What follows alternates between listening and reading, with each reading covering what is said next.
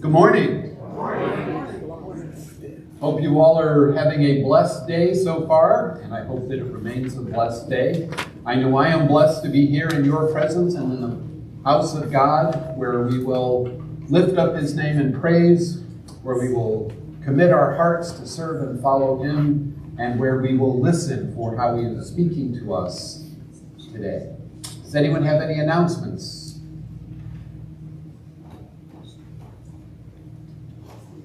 Nope, none? Okay. I have one that is for the leadership. We will need to have a called charge conference to formalize the cooperative parish. We will be doing that jointly with La Crosse and North Judson. So if you're on the leadership team, kind of let me know if there are any dates or times that won't work very well, so that we can try to coordinate between the three churches when to have that. It'll probably be, we're looking at March or early April perhaps as a time frame for that. But if there are no other announcements, I believe our Ignite program has an announcement. So if they will come and announce. Want to come up and announce? Sure, yes. Please come up and announce. Okay. Come on, let's go.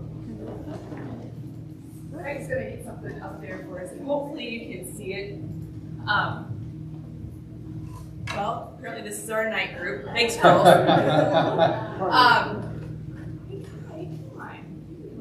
So we wanted to share with you that we did do the shoe boxes this Christmas, and it was a huge success, I think. And so Carrie and Kate logged on, and we got to see where our shoe boxes went, which I thought was way cool. So if you can kind of see the stars, there's the two kind of purple blue ones. So can you guys see them? Yeah. Yeah. Okay. So one bunch of boxes went to I think I'm pronouncing it correctly, Benin, Africa. And then the other one went to, and I always forget this.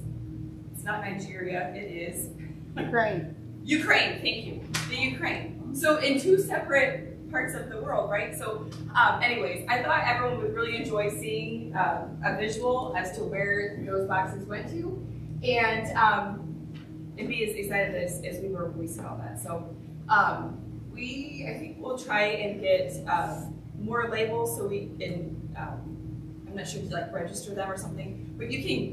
Then you can see where more boxes go to. So, hopefully we can do that again next year. Is there a charge for that? Not for the tracking, no. It's part of the shipping. So, anyways, we'll do more next year, and hopefully they'll be going to other. We also be going to other different places. So we wanted to share that with you because we thought that was really cool. Thank you.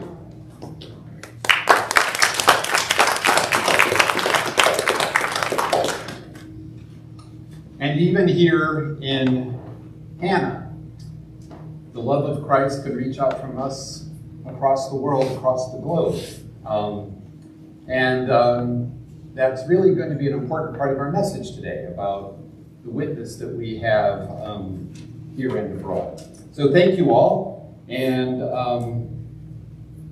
if anybody wants to go and visit those places, feel free. Especially Ukraine right now. That would be a fun place, right? Yeah. All right, well, if there's nothing else, let us open our worship with prayer. Are you guys going to go to the other side? Or? Oh, well, then I have to change my prayer. No, not really. Don't be paranoid. Let us pray. Heavenly Father, Father of the Son, Jesus Christ, Sender of the Holy Spirit, as we gather together this morning to worship you, help us to have a living encounter with you, with the three-in-one. May our lives be touched. May our minds be filled with knowledge of you. May our hearts be filled with love for you and for our neighbor. And may our lives reflect your glory through our humble acts of service, through our humble words, and through all that we do.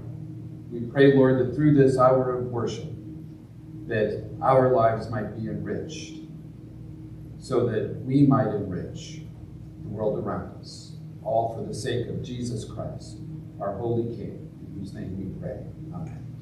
Amen. Let us sing our opening hymn, Amazing Grace.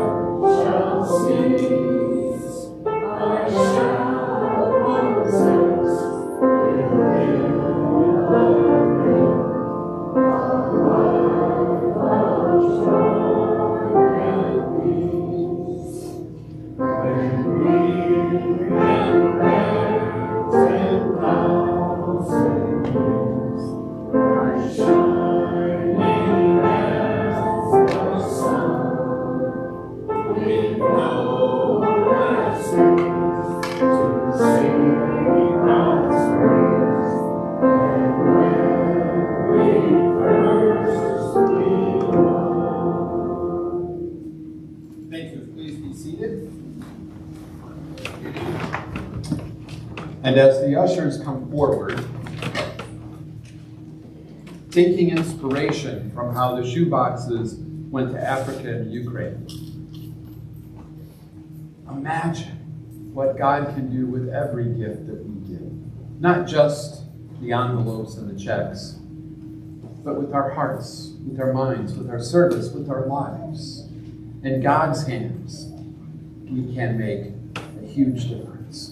But the really miraculous thing is, when we reach out and serve others and witness to others and love others, especially those who are difficult ones to love, our own hearts are touched and we receive grace upon grace. So let us give thanks as we give our offerings for all that God does for us, even with the little that we do for God.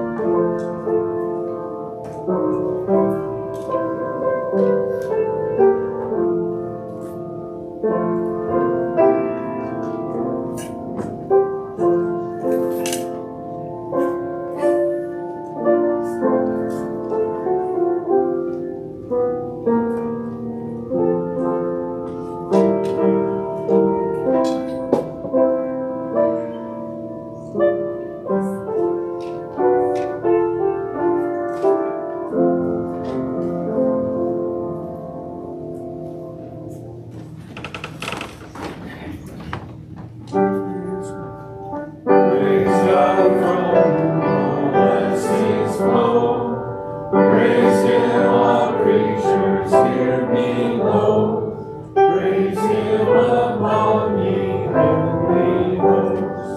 Praise Father, Son, and Holy Ghost.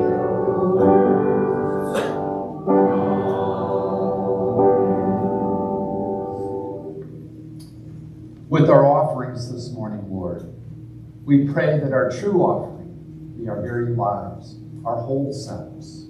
Receive all that we give to you, Lord, and use it for your purposes, that the world might know the truth of Jesus Christ, that they might experience saving grace through Christ, that they might have life with you eternal.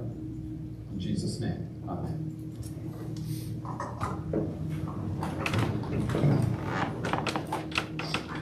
And I neglected this morning to look to see who our reader was, but as our reader comes forward this morning, let us prepare our hearts and our minds to have an encounter with God through the words of Scripture.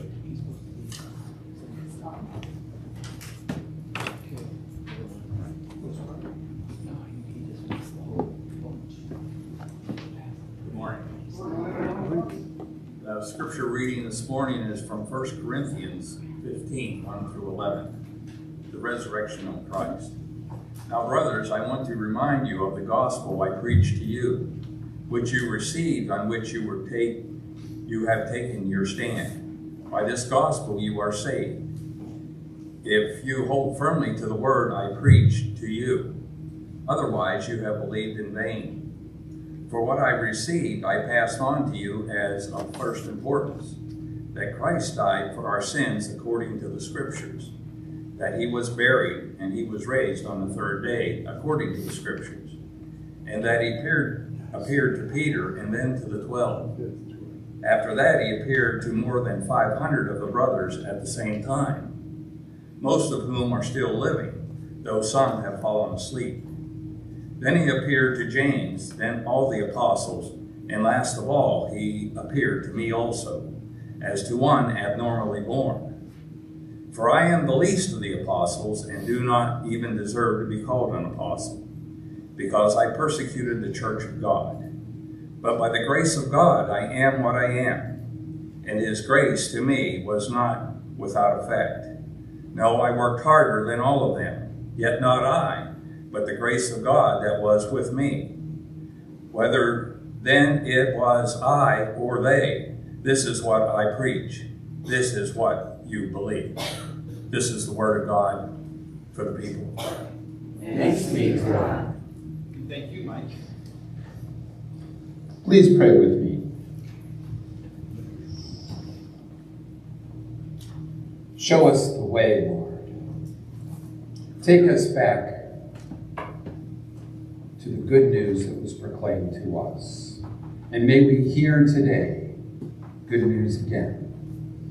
And may we live the good news, spread the good news, place our hope in the good news, and trust indeed that your Son, Jesus Christ, is the good news. In his name we pray. Amen. So we're still in our Love Never Ends sermon. But we jumped ahead from chapter 13 to chapter 15. So you might want to go and look at what's in chapter 14 at some point this week. But we were talking about love last week. Love in the context of a community struggling with, we'll call it a variety of opinions and ideas. And that had built on our talking about our call, that we are called to serve God in the context of a diverse and sometimes divided church and world. And that the calling comes out of the gifts of God that God has given to each and every one of us, that we might please God and serve one another. And it's all about love. And Paul, in his letter to the Corinthians, is trying to encourage them not to be of one mind on every little thing, but to be of one heart and mind in the one thing, the first thing, the thing that drew every Christian to Christ. And that was the good news of Jesus Christ. The good news being that Jesus Christ, the Son of God, was born as a human being, taking on human flesh like us, sharing with us in the experience and the difficulties of living in this created world. And that Christ taught us about God and the kingdom of God. And doing so caused him to be crucified. But God did not let that be the last word. He raised Jesus from the dead on the third day. And many people were witnesses to that. And then Jesus ascended to heaven. And even after ascending, people still had personal encounters with Jesus Christ. Paul was one of those. You may well remember the story of Paul on the road to Damascus. He was persecuting the church, trying to stamp out this growing group of people that were followers of Jesus Christ, because he believed that the grace that they were preaching was against and would lead people astray from following the law of God. But Paul, who in this version says that he was abnormally born, other versions say untimely born. But Paul did not have the privilege of meeting Jesus Christ while Jesus walked this earth in a physical body. But he did have a face-to-face encounter with the risen and ascended Christ. And Paul was transformed. Sometimes we call it the conversion of Paul. And I don't think that's quite accurate. I don't think Paul was converted. I think Paul was corrected. Paul was deeply devoted to the God of Jesus Christ. He just didn't recognize that Jesus Christ was of that God. And when he met him,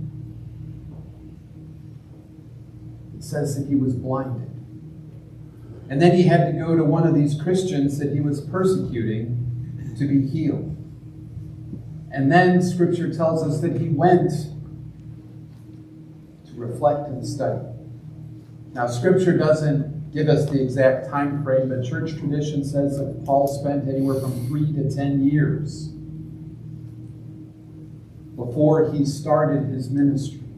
He spent 3 to 10 years going back over the Scriptures that he knew so well. Those Scriptures that we would call the Old Testament. And within those Scriptures, he realized that this Jesus that he encountered on the road to Damascus, he had already encountered in the words of Scripture. But it was a case of mistaken identity. Paul persecuted the church because Paul did not know Jesus. But when he met Jesus, he understood. It took time to make sense of what he understood, but he understood. And he went throughout the Mediterranean world telling people about the good news of Jesus Christ. And in some of those places, he was persecuted. And in some of those places, the seed that he planted took root and grew up into churches. But they were churches of people. And if you've ever known people, we can be just the worst, right? We can be the best, but we can be cantankerous. We insist on our own way. We do all of those things that last week in our scripture from 1 Corinthians 13, it says that love is or love is not. Well, each and every one of us can be the exact opposite of that list. Paul certainly was. If you read the Scriptures carefully, Paul could be kind of a bully. Paul could be he could insist on his own way. He and his dear friend Barnabas had a parting of the ways because they disagreed. But Paul always recognized that out of the human frailty and brokenness, God's purposes still reached out into the world. Indeed, in his argument with Barnabas, that meant instead of two of them going to one place, they would now go to two places. They doubled their witness, precisely because they couldn't be in each other's company anymore. So sometimes God's purposes are accomplished in spite of our arguments, our divisions, our disagreements. But in the context of that reality for Paul, in our scripture today, he brings it back to the one thing that unites all of us.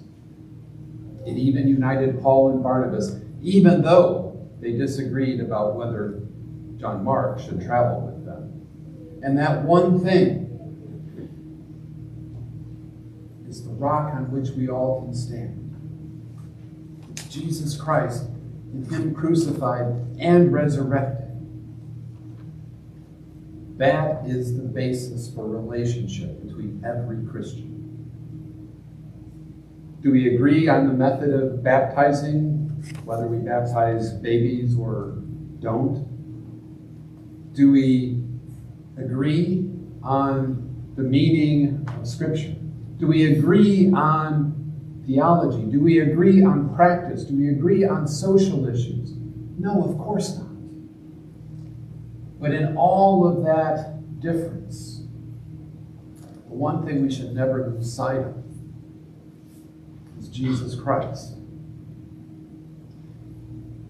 And if we stand on that one solid rock, and we recognize that somebody that sometimes we might feel like is our enemy or a threat is standing on that same rock, then we are called to receive them with the love of Christ, with the grace that we have received. Doesn't mean we don't have to go our own separate ways like Paul and Barnabas did. But in the end, Paul and Barnabas came back together and reconciled.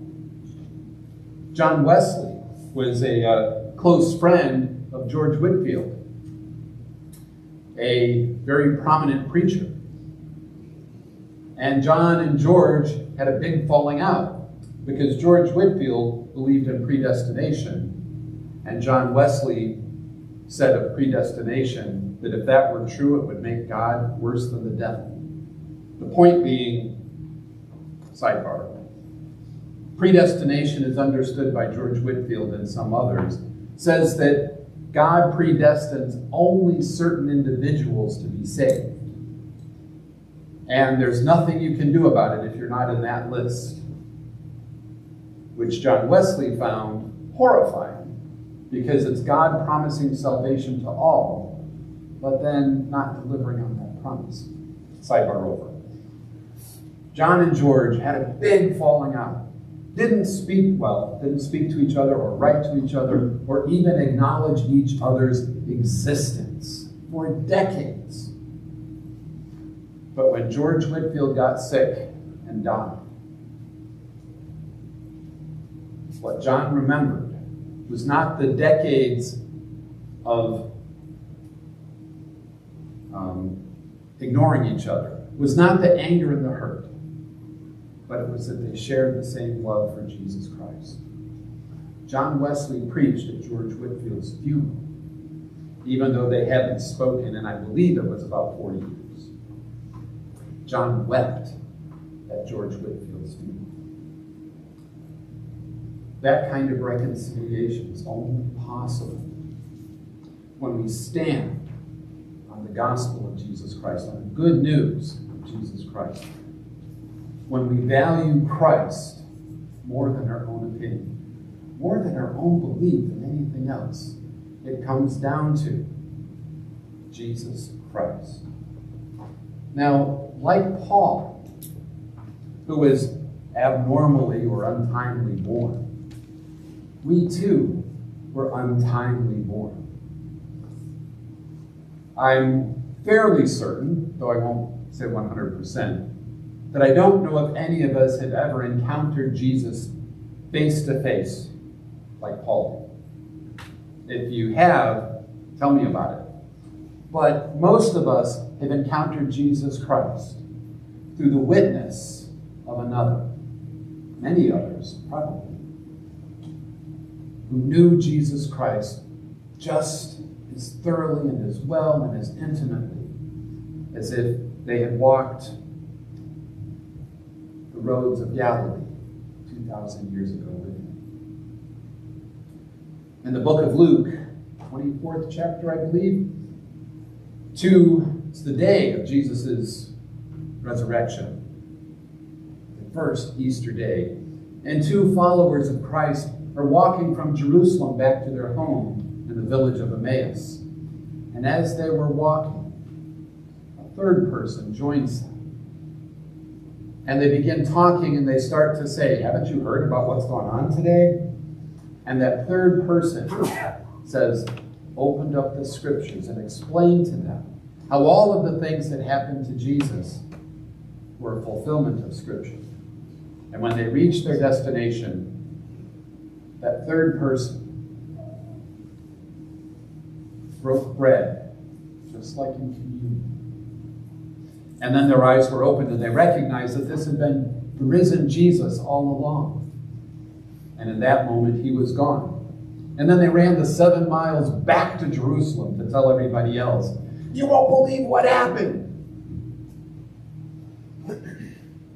There aren't many times that I've had an encounter with Christ that I've been willing to run 7 miles going, you can't believe what happened. Sometimes it's much more subtle. But it's every bit as real as Paul on the road to Damascus. As those two disciples traveling to Emmaus. I hope and pray that each one of us have had a moment, many moments, where we haven't just believed that the story of Jesus is true, but that we have actually had an encounter with Jesus. If not flesh to flesh or face to face, heart to heart, soul to soul, spirit to spirit. That changes everything. And for all of us who have had that experience, we need to remember that from time to time. We need to reaffirm that, yes, what a friend I have in Jesus. How amazing is his grace. We need to take it from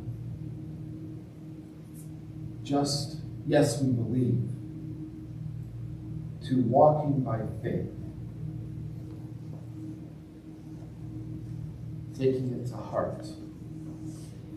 And even though we were not born in a time where Jesus physically walks among us, we are born in a time where the body of Christ, the gathered church, the witnesses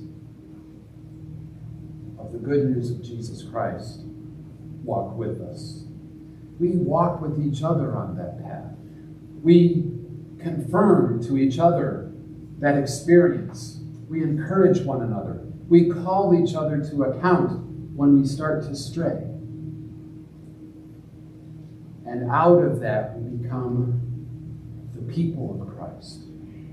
We become the community, the followers, not just the believers, but the livers. Well, not the livers. The people who live the way of Christ. And in doing so, like Paul, throughout our journeys in the world, the degree to which Christ is alive in our hearts, I think, is the degree to which we witness. It's important to witness by telling people about Jesus. It's important to witness by living like one who knows Jesus, to be Christ-like in God, to give our lives and take up our cross not insisting on our own way, but being patient and kind, and reflecting all those beautiful words in 1 Corinthians 13. We become, we are the presence of Christ in the world. So this morning, before we receive communion like those disciples on the road to Emmaus, I invite you to recommit your lives and your heart to the living Lord Jesus Christ. If you would like to come forward and kneel at the altar, feel free to do so. If you would like me to pray with you in that moment, just sort of wave your hand or nod to me. And if you prefer to just stay in your seat in your pew, that's fine also. But let's take a few moments and give our hearts and our lives to Jesus again. Primary importance, the rock on which we stand, and the thing that binds us together, Jesus Christ.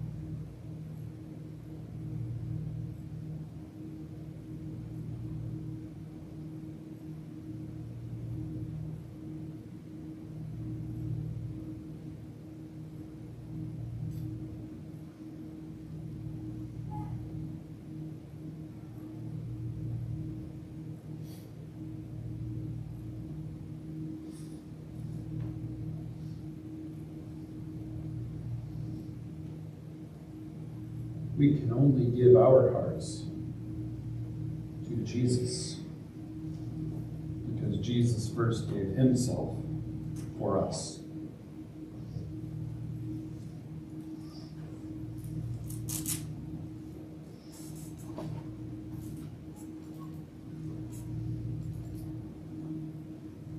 He loves us so much that even though as the Son of God, he could have commanded angels to come and save him from the cross, from the beating, the whipping, and the scourging, from the spear in the side, and all that he suffered. But instead of seeking to save himself, he gave himself to save us. When we follow Christ, that is the pattern of life that we are called to live. Hopefully, we won't be crucified, and hopefully, we won't be beaten. But there are plenty in the world who would reject us, who would ridicule us. That is not a challenge to be resisted. It's an invitation to show the love of Christ. Jesus let his body be broken, his blood be spilled, so that we might know his love. Let us be willing to love our enemies, that we might witness the love of Christ. The Lord be with you. And also with you. Lift up your hearts. We lift them up to the Lord. Let us give thanks to the Lord our God. It is right to give our thanks and praise. It is right and a good and joyful thing, always and everywhere, to give thanks to you, Almighty God, creator of heaven and earth. You sit in majesty upon your throne, high and lofty. The hem of your robe fills the temple, while 6 winged seraphs fly about your holy seat, proclaiming your glory. Such images are beyond us, we who live in this world. But yet, we proclaim that all of your ways are beyond our understanding and our living. But with your people on earth and all the company of heaven, we praise your name and join their unending hymn. Holy, holy, holy Lord, God of power and might. Heaven and earth are full of your glory. Hosanna in the highest. Blessed is he who comes in the name of the Lord. Hosanna in the highest. Holy are you, and blessed is your Son, Jesus Christ. He called ordinary people to leave their work and to labor for your kingdom. By the baptism of his suffering, death, and resurrection, you gave birth to your church, delivered us from slavery to sin and death, and made with us a new covenant by water and the Spirit. On the night in which he gave himself up for us, he took bread, gave thanks to you, broke the bread, gave it to his disciples, and said, "Take, eat. This is my body, which is given for you. Do this in remembrance of me." When the supper was over, he took the cup, gave thanks to you, gave it to his disciples, and said, "Drink from this, all of you. This is my blood of the new covenant, given for you and for many for the forgiveness of sins. Do this as often as you drink it in remembrance of me." And so, in remembrance of these mighty acts in Jesus Christ, we offer ourselves in praise and thanksgiving as a holy and living sacrifice, in union with Christ's offering for us as we proclaim the mystery of faith. Christ Christ is died. Christ is risen. Christ will come again. Pour out your Holy Spirit on us gathered here, and on these gifts of bread and cup. Make them be for us the body and blood of Christ, that we may be for the world the body of Christ, redeemed by his blood. By your Spirit, make us one with Christ, one with each other, and one in ministry to all the world, until Christ comes in final victory, and we feast at his heavenly banquet. Through your Son, Jesus Christ, with the Holy Spirit in your holy church, all honor and glory is yours, Almighty God, now and forever. Amen. Because there is one loaf, we, though many, are one body, for we all partake of the one loaf. The bread which we break is a sharing in the body of Christ.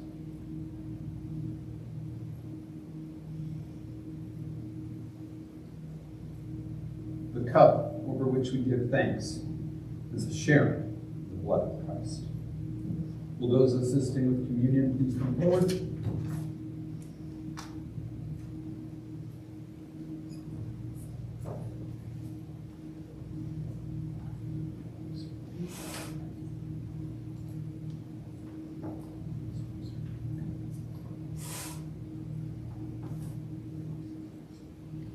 Praise God.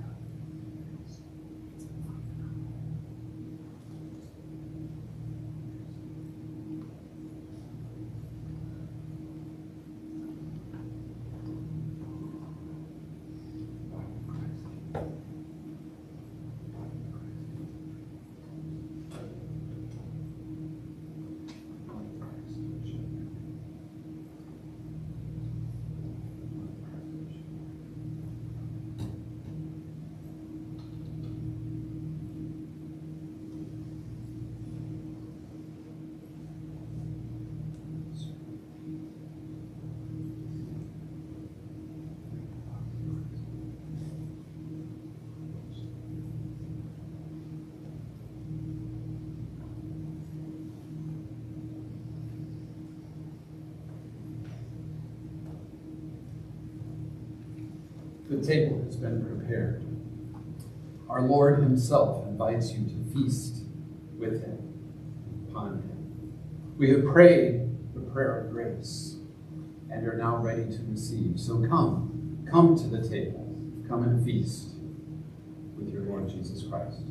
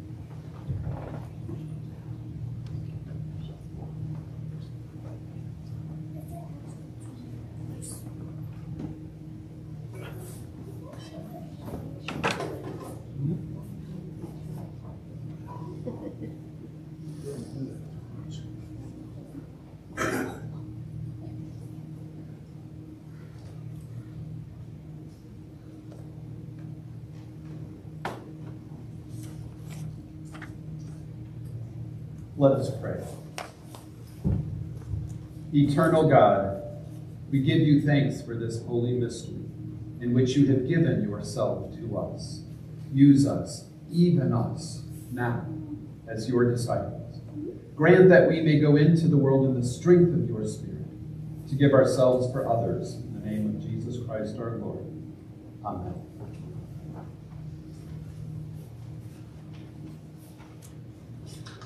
Let us now rise and sing our final hymn, My Hope is Built.